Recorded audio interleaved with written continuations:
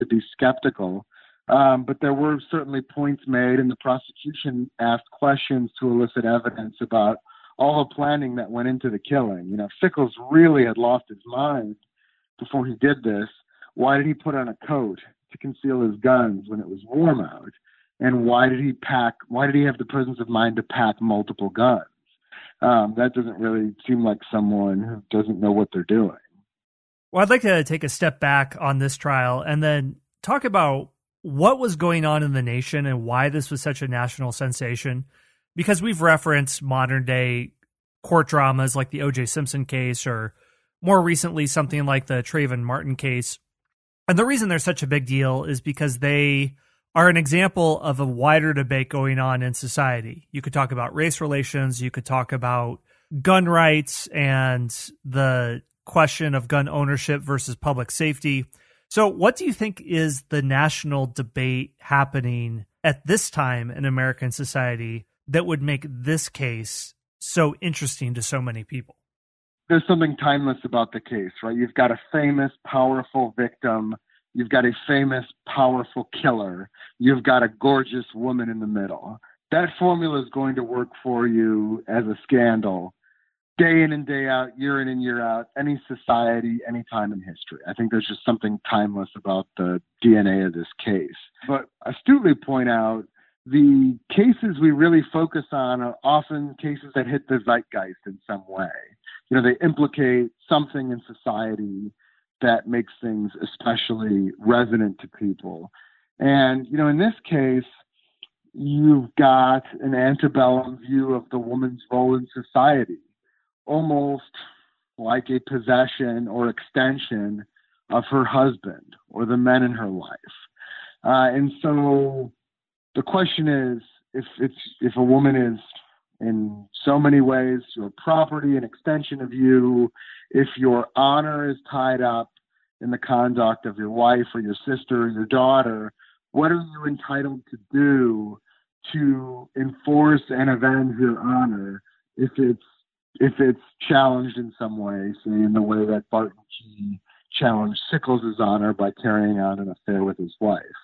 Is this what defenders of Sickles would say, that our nation is losing its honor? And also, who were the types of people who would be a Sickles defender? So I think that there was no real prototype for a Sickles defender. It was interesting. I've read diary accounts. I've read 7,000 articles about this case all throughout the country and in other countries. And every family was having debates about this around the dinner table. Sometimes it was the wife taking Sickles' side. Sometimes it was the husband. Sometimes it was both of them. Sometimes it was neither of them. And so I don't know that there's any prototypical Sickles supporter or Key defender.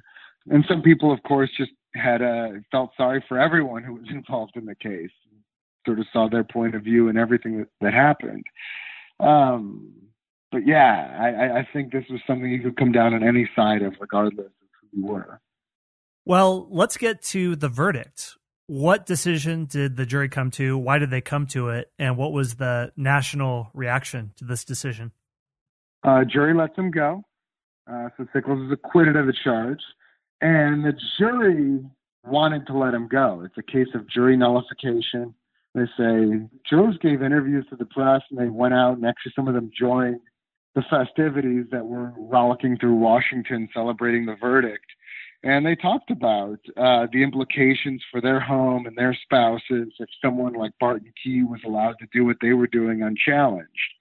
And so you have this reaction throughout the country, and it really has this incredible effect, which I was completely unaware of as a lawyer, on something called the unwritten law.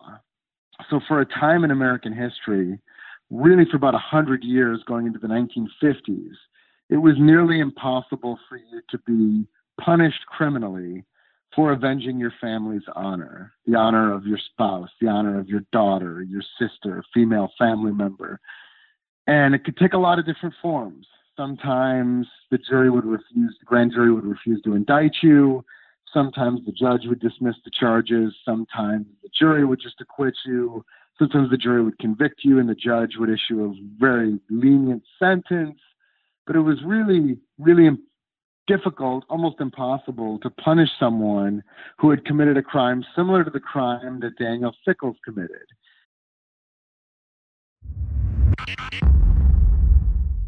Hey everyone, Scott here. One more brief word from our sponsors.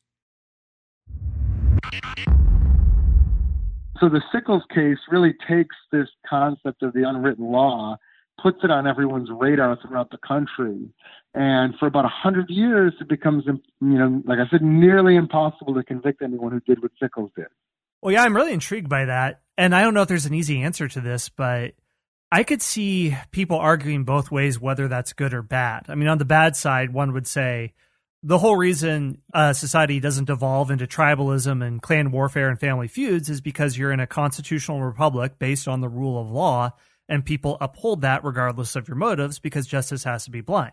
On the other side, people might say, well, there has to be some sort of social cohesion and this glue of politeness, and underneath that politeness is perhaps an implied threat of violence. Like the knight is someone who is gentlemanly and upholds a code of chivalry, but he'll unsheath his sword if you violate that code of conduct. So that's the other side of it too. So what do you make of this unwritten code and this undercurrent that would be running through the strata of America, whether for good or for bad? I think you have summed up both positions even better than I could have. Those two competing thoughts, whether this is a good thing, whether this is a bad thing. So for nearly 100 years, the country fell in the latter camp, right? They thought it was a very good thing. They thought it helped protect the moral order and that it supported families and that it undergirded civil society. When in reality, you were really just allowing people to kill people without a trial, without a fact-finding process, without an adversarial process for proving your innocence. And so, yeah, of course, you can't have a society based on anything else as much as you may want to. But regardless of what was done to you or done to your female family member. And by the way, this worked both ways. Sometimes people will ask me if women were allowed to invoke this defense. And actually, women had a higher success rate of invoking it than men. So this could be a woman who got pregnant and the man refused to marry her, or a woman who shoots the woman who's having an affair with her husband. Women could use this defense too, although they did it more seldomly. Because we know, vast majority of violent crimes, particularly homicides, are committed by men. But yeah, for a long time in America, there would have been very little. Let me give you an example of how powerful this unwritten law was. So in South Carolina, a generation after Reconstruction, at the height of Jim Crow, and you have a black man who is caught in a black man who has caught his wife in bed with a white man, and he kills the white man. We think about the American South at this time and how little justice was available for African Americans in the South. And you're in the cradle of the Confederacy in South Carolina, birthplace of the Confederacy, and the governor of South Carolina pardoned the black man. And the public completely sustained him in this because the unwritten law was more powerful than segregation and Jim Crow and institutional racism in South Carolina in the generation after the Civil War. Okay, so if there's one thing that can bridge the racial divide, it's honor killing at that time. Yeah. That if you catch a guy in bed with your wife, you can kill him. And nothing else. All right, well, take what you can get, I guess. Yeah, I guess. Wow. All right, well, what happens then to Daniel and Teresa? You are acquitted of murder for Daniel's side, and then for Teresa, you're a disgraced woman in 1859. Where do you go after that? Well, the only hope for Teresa was that her husband would take her back. If he had divorced her, she would have really been in a bad place. It would have been nearly impossible for anyone to marry her. She would have been in a really bad position financially. And so Sickles decides to take his wife back after a lot of reflection and some initial insistence that this would never happen. He decides to take his wife back. And interestingly, the public seems to get madder at Sickles for taking her back than for anything he did before that. And so there's this, I found this diary where this group of women are in the gallery in the House of Representatives in the run-up to secession. Sickles is serving out his last term in Congress. And one woman says, "Why is that man sitting alone?" And the second woman says, "Oh, it's because he killed Barton Key." And the third woman said, "No, that was all right. The problem was that he took his wife back." And that's why no one's talking to him. Yeah, and this remains in the public imagination. I think in your book, you reference a play, Sickles, or the Washington Tragedy. They did a play based on this. When they wrote it, they were writing the script as it was happening.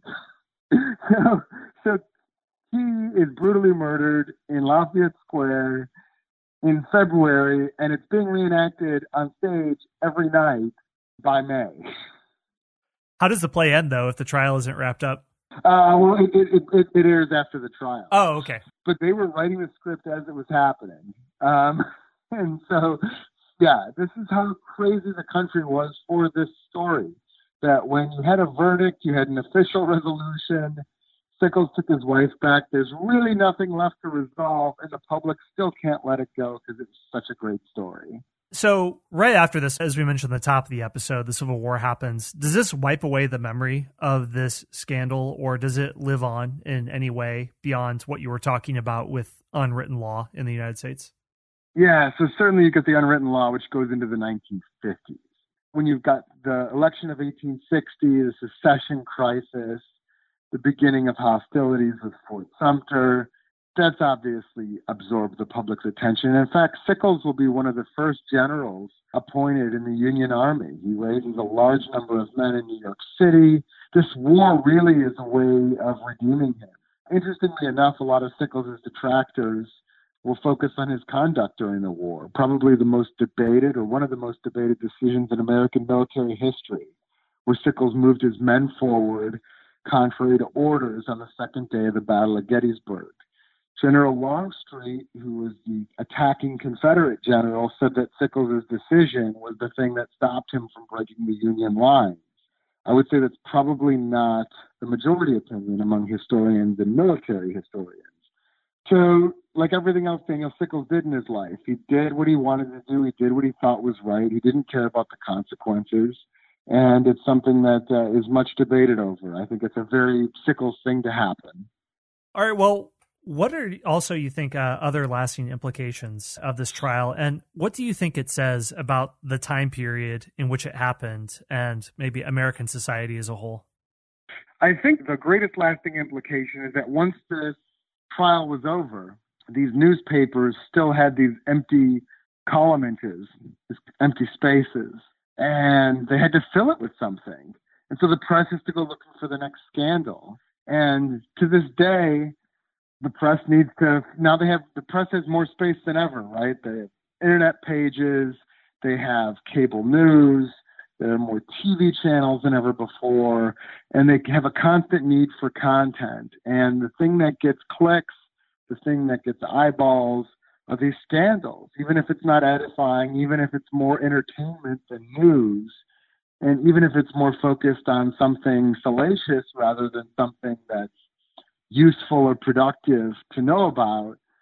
This is the direction that the press has gone. And it starts in the Sickles case, where you have the first modern scandal. And so that's the most lasting implication. The most lasting implication of the trial is what you see, hear, and read about in the press and online every day, right? It all traces back to this event. And I think one of the things it tells you that society wasn't that much different than we are today. There are certain things that are innate to people wherever they live, whenever they live. And this is one of them. This is the kind of trial that's always going to attract the public's interest and public attention. So that's the great-grandfather of when you're standing in the grocery store and see a tabloid where a paparazzi takes a picture of the cellulite of a 42-year-old actress because they're trying to fill out news space of a scandal that doesn't really exist. Or the cover of the New York Times. Right, or the cover of the New York Times. I mean, no media outlet is exempt from this, right? They focus on things that are going to get attention. And now it's worse than ever because you have advertising prices based on the number of clicks you get on your website. And so the headline needs to be as eye-catching as possible. The story has to be as scandalous and salacious as possible. And so it's actually getting worse.